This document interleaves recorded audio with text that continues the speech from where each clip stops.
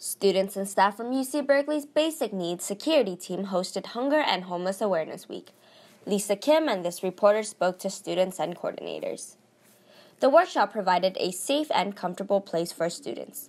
They learned about the resources that were provided by the university. That navigating that stuff is more difficult than it causes a little bit of stress that you feel like is not necessary.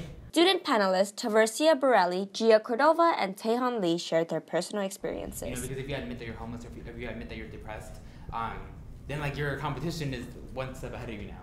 Participants expressed the need for a centralized information system for easier access to resources. You have to go and find out those scholarships yourself, which also takes time.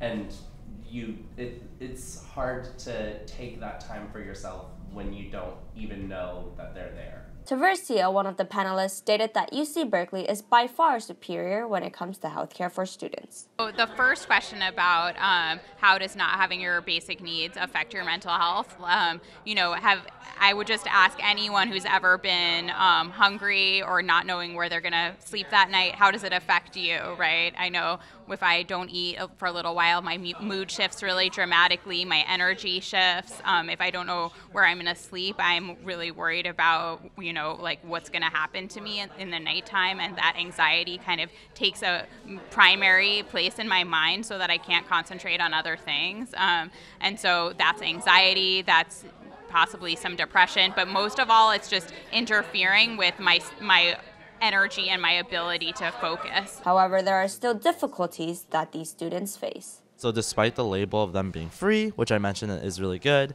there's still a lot of negatives to the fact that they are not unlimited. And currently Tang is making some efforts to try to make them more unlimited in a sense, but the model is still under the brief counseling model, which I think is something that can be changed. This was Lisa Kim and Anna Luc reporting for CalTV News.